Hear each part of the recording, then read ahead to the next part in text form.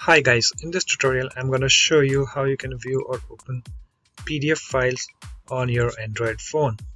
So if I go to my PDF file, as you can see I have got this PDF file, and if I click to open it, as you can see, can't open file.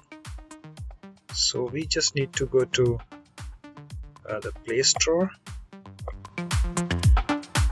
and we have to find this app. Okay, that is Adobe Acrobat Reader. Here we have selected, and then click on install and accept it. As you can see, it's downloading, and now it's installing. Okay, it's done.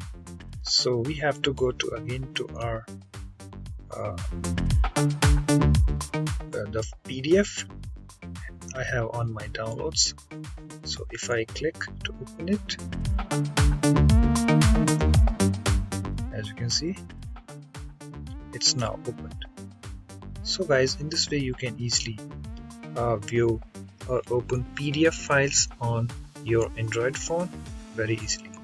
So hope this tutorial helps, and thanks for watching.